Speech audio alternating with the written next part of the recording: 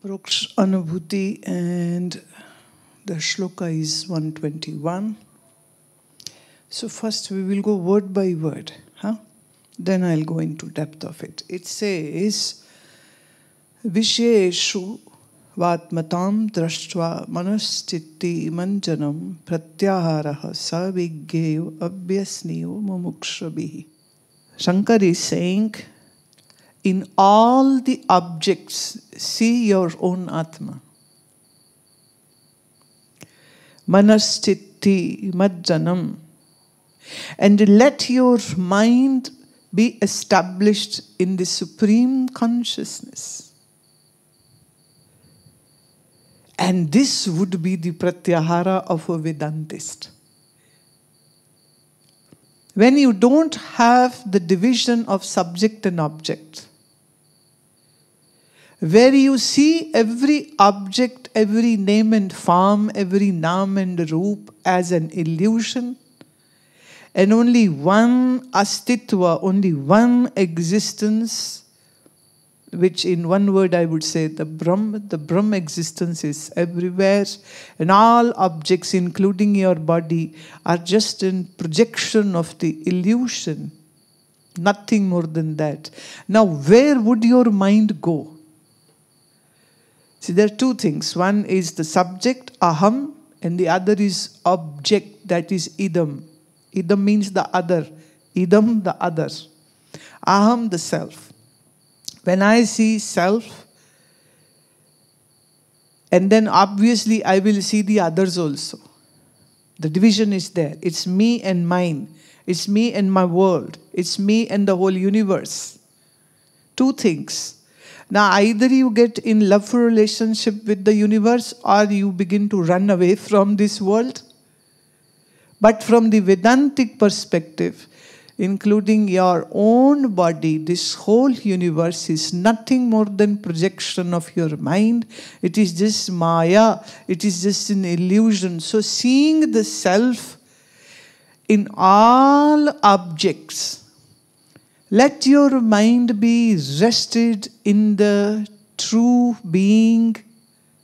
And this is what the pratyahara is. Savigyeyo abhyasaniyo, and the one who wishes to seek the moksha, mumukshabhihi, the one who is seeker of liberation should always practice this only. Seeing every particle of this universe as me, as a self. Aham Brahmasmi. I am Brahma, the all-pervasive existence. Hence, nothing is different from me. This me is theirs. In Asti, Asti means whatsoever exists is existing because of Brahma. And whatever name and form you are seeing is just the projection of your mind, is the illusion which has been created by your own mind. And seeing oneself in all objects, your mind will rest in your own true being. And this would be the pratyahara of a Vedantist. I am giving, although the Aparoksha Anubhuti is just talking about the Vedantic aspect of pratyahara, but because this pratyahara word is word of the Raj Yoga, hence I had to explain what's the difference in between the pratyahara of Raj Yoga and the pratyahara of Vedanta. When we see this existence like we divide it, like me and mine, now the tussle is there. You might love something and you might hate something. You might be in relationship with something and you might not want to be in relationship with that object or person or, whatever. But once you see the existence of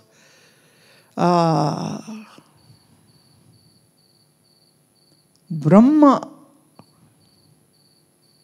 the absolute existence, and everything else which is being seen, meaning your eyes and mind and intellect, and whatever is being seen,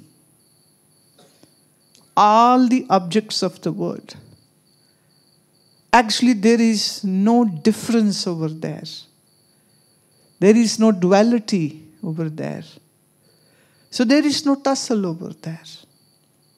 Like a small wave in the ocean, or a big wave in the ocean, or a small bubble in the ocean, or a very big bubble in the ocean, or small foam in the ocean, or a very big foam on the surface of the water, is all these shapes and forms are actually water. So we don't have to struggle that, okay, this drop is water and that drop is not water, this foam is water and that is not, this wave is, because it is too small, can't be water, and this is a very big wave, hence it is water. No, no, no. The names and forms doesn't matter. All names which you have given and all the forms which you are seeing in the ocean, are water. So Adi Shankaracharya is establishing Advaita in between the object and the subject, in between the mind and the world. And it's saying this mind and world both are one, just a projection, just an illusion, just a maya. And the absolute existence of Brahma is only there. And one who sees this one existence present, what will happen to the mind? Where will it go? Where can it go? Nowhere. So how difficult it would be for the mind now to be quiet. But once this understanding, experiential understanding comes, I am the universe. Where will the mind go? What effort does this mind requires to quieten up? There is no duality left, hence there is no struggle left. And Adi Shankar says in Aparoksha Anubhuti, this is the pratyahara which is practiced by the Vedantists. So if you wish liberation, mumukshabhihi, if you wish liberation, liberation from none other than but your own mind, from your own ajnana, the darkness of the mind, if you wish the liberation, then one should practice this only. Seeing everything, including your mind, senses, intellect, this one unit and all the units of the universe as an illusion. So seeing self in all objects, when the mind rests into the self, is called the pratyahara of Vedanta. And this is what Adi Shankar has given us, the Advaita principle, where there is not presence of any two existences, but there is just one existence which can't even be called one. Hence we have to say non-dual, no duality. And for that, one word in Sanskrit becomes Advait.